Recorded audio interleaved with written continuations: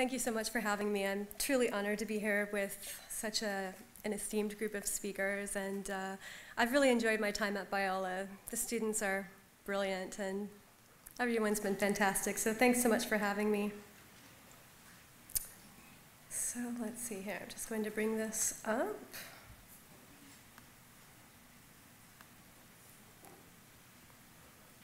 Can I get that slide on the screen? Thank you so much. So, as an artist, I'm interested in how the future of art relates to the body, and how the seed of the future may be hidden within an embodied practice that explores the vast knowledge of what we might term the prophetic body. In the sense that the body unifies word and form, it performs its creative agenda with an incarnational intelligence, which the political agendas of feminism and body-based live art have longed for. Its breath is inspiration, and its lifeblood is love. Renowned performance art historian Rosalie Goldberg, the founder of Performa, has recently argued that the flourishing of performance art since the 1960s and its recent inclusion in the programs of major museums throughout the world and the subsequent transformative effect this inclusion has had on these institutions indicates that we are in the midst of the age of performance art. Alongside this, what I think to be a very agreeable claim, I suggest something slightly more specific, that a new age of the prophetic body could very well be upon us. From the Old Testament prophets Ezekiel and Isaiah, to medieval mystics like Francis of Assisi and Teresa of Avila, to contemporary performance artists like Marina Abramovich and Francis Elise, the prophetic body is a shape-shifting phenomenon which has surfaced throughout the whole of human history. Conceptually speaking, the body itself becomes prophetic at the point which an inspired expression of personal sacrifice gives way to an uncovering of a truth about the human heart. Its ultimate purpose is to point toward a regeneration of being, or what we might call simply a healing. The prophetic body begins to surface and shimmer when one enters into a dynamic state of absolute surrender. And we might note here that surrender is the prerequisite for this extreme type of dynamism or becoming, since anything short of it is bound to produce a sort of enslavement to stasis of some form or another. Visions of the prophetic body are intended to produce an awakening. The prophetic body willingly bears the wounds of the world in a variety of ways, often in quite performative ways if we look at the history of performance art from the Old Testament prophets onward, in order to petition for a peaceful transition of humanity away from violence and to signal the remembrance of and to trigger the desire for a divine healing. So in this, there's an underlying intention within the prophetic body that its physical discomforts and wounds would somehow, quite mysteriously, miraculously, we might say, be transformed into holy wounds that heal. It is a body which obediently embraces the often strange and bizarre directives of the eternal creative spirit, the author of all prophecy, as we know from Peter, who has crafted this ephemeral Aurorian body throughout the ages explicitly for the purpose of lovingly inviting humanity back into intimate union. For the purposes of today's discussion, I shall refer to this spirit by the title used by artists throughout the ages, simply the creative muse. Finally, the prophetic body in its wide array of manifestations can be described most precisely as a revelatory, refracting image of the simultaneously transcendent and eminent and peacemaking body of the historical figure of Jesus Christ. In my creative practice, I work with the body and the image as sites of encounter with a dynamic mystical reality. I'm ever interested in catching fleeting glimpses of this mysterious but always central prophetic body and mining what it has to teach me, particularly about the full cycle of bodily restoration, which lies at the heart of the creative act. At the core of my practice is an interest in intimacy, and an ongoing investigation of the kinds of non-deterministic images which are generated through the processes of intensive relationship. My work incorporates a diverse array of mediums with an emphasis on live performance art and process-centered photography. I'll briefly walk you through my significant investigations of the prophetic body, starting with my process-related, process-centered photography. After that, I'll share some more recent performance artwork. Created in 2008, Hillman plus Chavez imagines how the drama of the body's becoming and its ultimate fulfillment take place within the crucible of creation. Darkness and light, form and formlessness, life's liminality. Commissioned for the inaugural exhibition of the New York nonprofit gallery, Affirmation Arts, this work tells an integrated story of spiritual evolution through, rather than in spite of, the vehicle of the body. It places the body at the center of this universal story. And in these works, my models and I are quite literally performing the image. Each image was created using a complex improvised choreographic technique which I have developed for the still image. Each unique ilfochrome print explores the notion of light and shadow, dimensions of the subject coexisting in a single field of vision. This principle is technically expressed through the hybrid technique of combining the digital photograph with the static silhouette system of the photogram in the darkroom. My models are represented on a one-to-one life-size scale in both positive and negative form. Of this technique of imagery creation, the former New Museum curator Gary Sangster writes, "This work conveys a strong sense of otherworldly engagement." The intensity of this kind of gestural performance in making the work is a process very different from that of most traditional and contemporary photography. It is much more akin to the improvisation practices of painting, performance, experimental music, and dance. The static authority and didactic efficiency of the camera and of film technologies have rarely permitted intuitive and speculative events to drive the construction of imagery. In this work, it was my intention to counter the reductionist, alienating, voyeuristic violence of a lot of kinds of representation. To give Babette a shout out, not all types of representation bear this kind of violence. So I think that's an important point to make. But in terms of kind of countering the reductionist, alienating, voyeuristic forms of representation, which are quite violent, I looked at instead placing the dynamism originally present within the relationship between artist and model at the very center of the image-making process. And indeed, to a great extent, the process itself became the subject. Thus, process and subject are one. Just as the conceptual subject was a spiritual evolution, the process of making each image was itself an evolution. Because the processual becoming nature of the body dominated my creative methodology, these are the sorts of images which tremble, flutter, shimmer, and dare to breathe. Because this work was created upon the highly light-sensitive ilfochrome medium, in which the image of light is positively rather than negatively transferred. This series of work was created in total darkness. Each photogram was improvised in studio. Working without the usual advantage of eyesight, my dancer models and I relied upon the senses of touch and proprioception of the more subtle aspects of each other's body. Aspects such as body heat and even the electromagnetic energy fields that dancers train themselves to perceive. Needless to say, these circumstances gave birth to a collaborative intimacy, an intense concentration, and a deep trust between my models and I as I choreographed their movements through the pitch-black studio filled with equipment.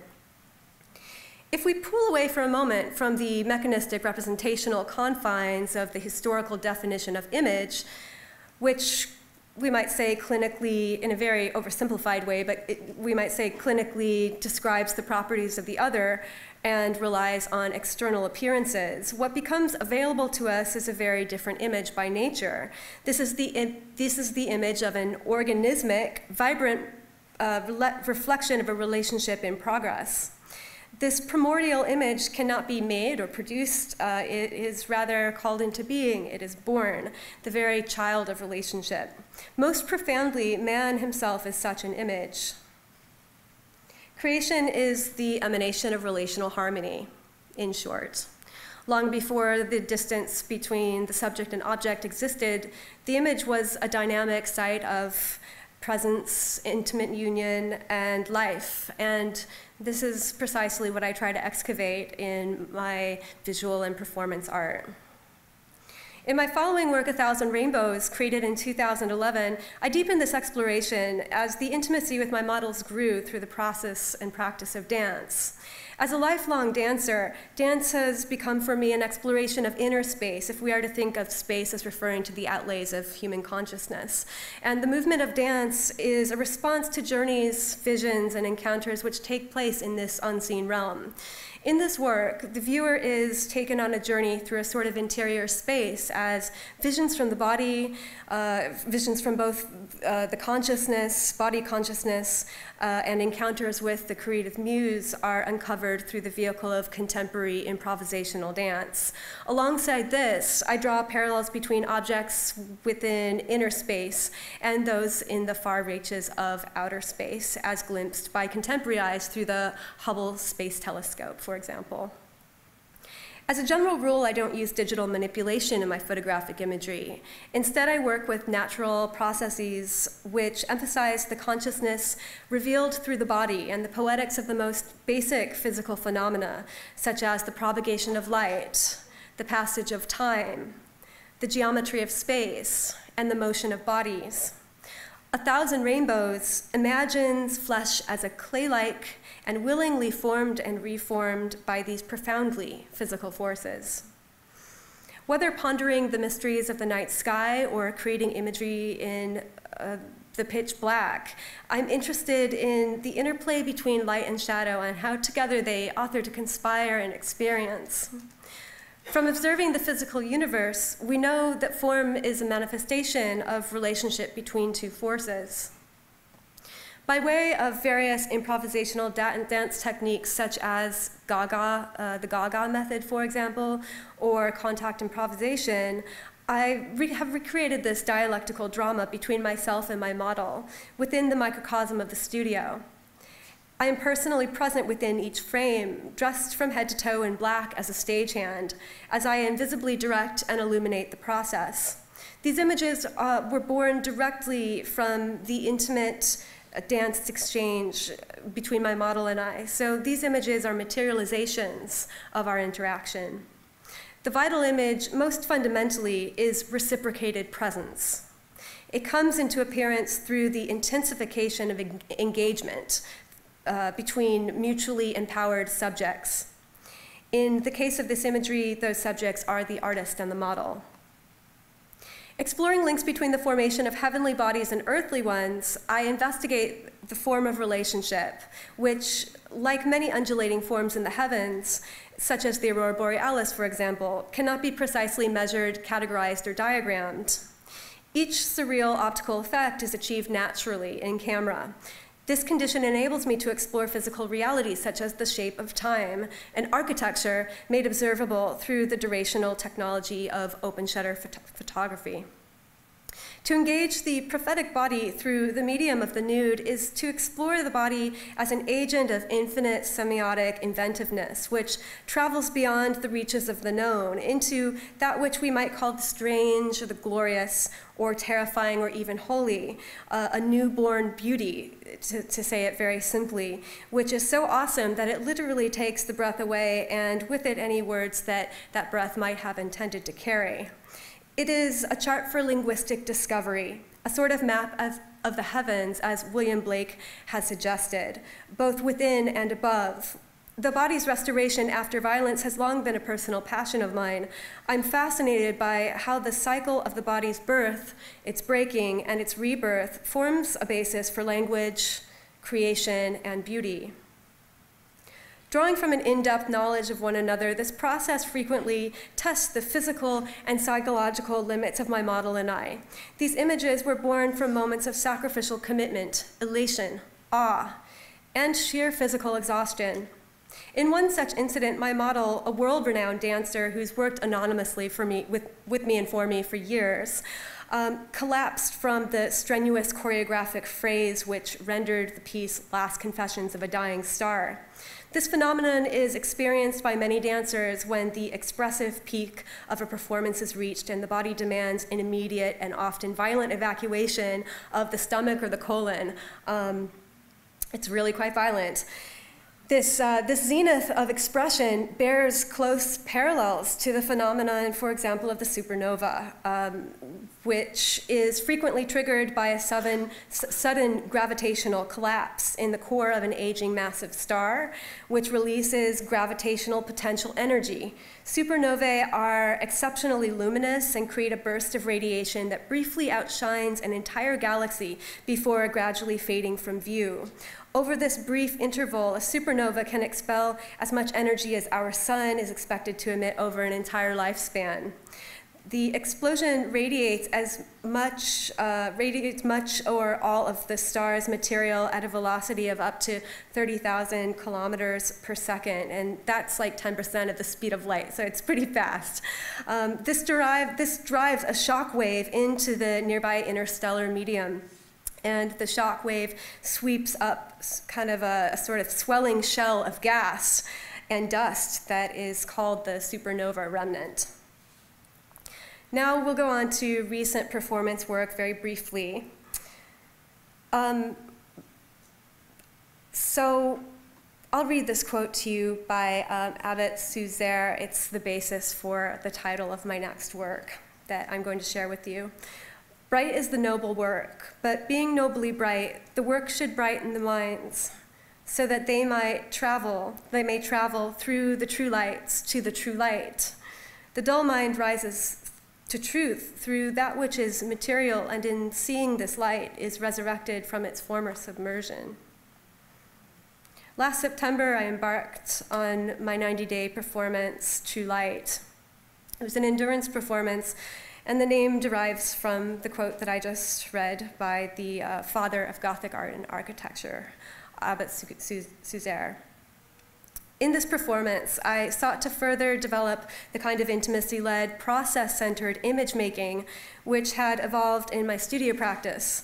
Only this time, instead of creating images which materialized the interactions between my model and I sought myself to embody the very image of relational harmony by placing my own being at the generative center of the relationship between artist and the creative muse. What would become of me if I surrendered my life to becoming the image child of this intimate relationship? How would this affect the chasm between my life and my art? What kind of art would I then make if I fully embraced the call to be made? I was deeply interested in what kind of embodied image would result from this radical yet ancient approach, and how this might build upon or burst the themes of dynamism, duration, and ontological becoming, which had so haunted my work.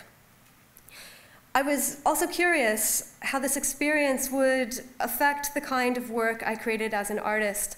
I made intimacy with the spirit of creation the great muse, my only definite artistic agenda, and sought to become open to whatever inspirations came through this process. The inspiration for True Light itself arrived in the form of a very defined assignment one late summer day in 2012, which I then immediately committed to carrying out. The parameters involved a full 90-day juice fast, while integrating 30 days of the art of prayer during the month of September, followed by 30 days of meditation during the month of October, and finally culminating in 30 days of silence in the month of November. Collectively, these methods became ways of researching the phenomenon of artistic inspiration. True Light marked just the beginning of a much longer process of converting each aspect of my life into an art material. Quite quickly, it became evident that the absolute surrender to the muse was to become really a creative methodology in and of itself. Such a seemingly simple proposition, but it quickly uncovered a delicate process that can be likened to how an instrument must be constantly tuned in order to consistently produce a resonant sound. And in the process, I embarked on what I would discover to be a new thesis of performance art as being the practice of living a supernatural life in a natural way, But from the perspective of the restoration of being, this, of course, is the most ancient thesis of all. The embodied image generated by the performance parameters was also used to symbiotically develop a body of new visual and performance artwork. The process quickly proved to be quite fecund and prolific, as one would imagine how an image behaves when two mirrors face each other and reproduce an infinity of image iterations. Or another example of that might be how a mystery is reflected back and forth infinitely between two souls when they gaze into another. Or finally, how the eye as the subject resists reductive penetration when it encounters the camera eye, but instead invites a kind of delving deeper within. As my creative practice, as with my traditional creative practice, I continued to spend a great deal of time in the pitch black, meditatively seeking visions and inspirations for new work, and delving more deeply into an exploration of what the eye sees when the spirit is intently focused. Thanks to the help of the Huffington Post Arts, social media, and a passionate documentary film crew who incidentally learned about the project only days before it began, I was able to share the journey of True Light through a variety of channels, including a feature-length documentary film, which has already been mentioned. I'll show stills from that film throughout this presentation. Briefly, I'll share two performance works that were inspired directly through the True Light journey that are especially pertinent to today's discussion about peace in art. Both performances were created in response to the first month of prayer. My general modality of creative inspiration underwent a fairly radical transformation during True Light. I embarked on the process with an extensive history of utilizing improvisational performance methods to create this performance or process-oriented imagery that I've already shared with you. Throughout the journey of True Light, my creative process shifted toward one of receiving very clear directives from the muse, which I then simply carried out. Oftentimes, these directives would arrive at the last minute, as is the case with the performance Heal Us, Heal You Us, for which I received instructions really only the moment before the performance began. The overall creative agenda revealed and developed through this 90-day process was clearly one of peace petitioning and healing through art, and this granted me more flickering encounters with that enigmatic prophetic body that I mentioned earlier. The 11th day of the performance coincided with the 11th anniversary of September 11th. The inspiration to create a performative intervention for the commemoration was commanding and persistent, but also terribly vague. In the evening before the anniversary, I received a mental image of a mop and a bucket, but nothing more. On Tuesday, September 11th, 2012, I grabbed my mop, bucket, and cleaning supplies and set out for Ground Zero with no particular idea of how those supplies would be used. I eventually found myself on the west side of Zuccotti Park. An Iraq War veteran, a 9/11 first responder, and a family member of a 9/11 victim were embroiled in a heated argument about war's wickedness and institutional deception and Wall Street's greed, among many other things. The air was thick with the kind of trauma-induced anger which often precedes flying fists. My first instinct was to keep my distance. At that precise moment, I prepared to walk away. The familiar voice of the muse spoke, clearly indicating that this would be the place.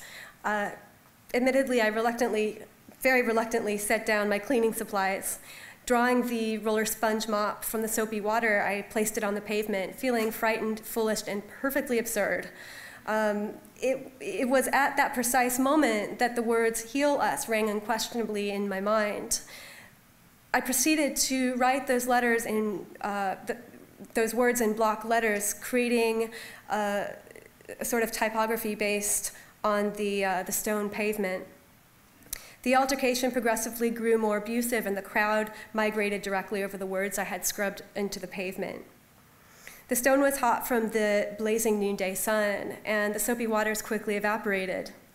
Once the phrase was complete, I immediately returned to the beginning and re-scrubbed over the letters, making them visible again. The two primary ringleaders then jerked toward one another and exchanged threats of physical violence. I found myself standing between them, prepared to embark on a new brushstroke. A man from the crowd shouted, "Don't hit the girl." I paused, I took a deep breath, and I continued to mop and scrub with my gaze fastened to those letters on the pavement. A couple of young men approached the scene holding an American flag, defining the left perimeter of the crowd. The fighting continued and the airwaves filled with this sort of tragic symphony. The quarrel eventually lost momentum, though, and the crowd dispersed. And for the next 8 hours, I repeatedly washed that prayer into the pavement as a steady stream of passers-by paused for a moment of reflection before continuing on. I repeated this action over and over until I reached the point of true exhaustion. By then, the stone surface beneath the letters had become washed and brightened. As I scrubbed the phrase into the stone one last time, a man dressed in a three-piece suit, built like a linebacker, approached me and introduced himself. He said, "My name is Chris. I've worked in this neighborhood for many years. I realized last night that I'm finally ready to face the pain of what I experienced here on September 11th. But I was surprised to find myself holding on to so much anger." At this point, Chris began to weep uncontrollably. When he caught his breath, he said to me, "As I came out of the office tonight, I saw these words and they really helped me. Thank you."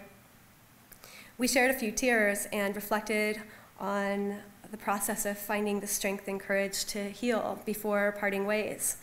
And I wandered home that night with my mop and bucket in hand, completely astonished. My second performance, which I'll only briefly share since we're running out of time, I called Refracting Temple. Restore NYC is a recognized pioneer in the fight against sex trafficking in New York City. Its groundbreaking residential program features the first and only long-term safe houses dedicated to the holistic needs of foreign national survivors of sex trafficking in the Northeast. When I first approached Restore with the request to pray over their safe house, which is a new safe house, they're in the process of establishing several new safe houses throughout the New York, New Jersey area. I feared that the inquiry would be dismissed as irreverently eccentric. Fortunately for me, the folks at Restore possess not only a liberal imagination, but a sophisticated understanding of the unique breakthroughs that art can help facilitate in a client's intensive healing process.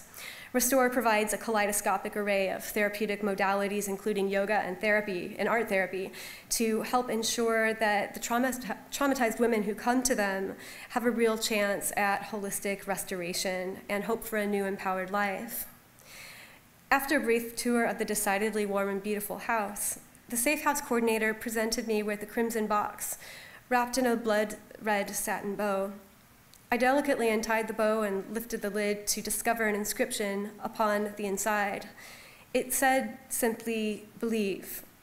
Within the box, I discovered countless prayer requests written by the residents, penned mostly in Spanish, each one folded with a deliberate symmetry. I felt completely bewildered by the residents' openness in cooperating with my desire to pray for them. One by one, I read through the detailed requests, collecting insights that helped guide my prayers over the house. I then proceeded room by room, progressing as though through a large body.